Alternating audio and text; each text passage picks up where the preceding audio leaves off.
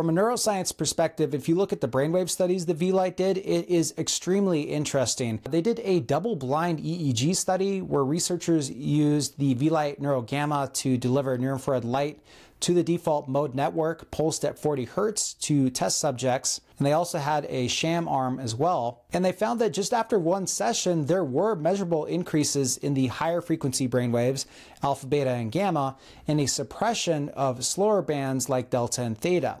Now, why is that important?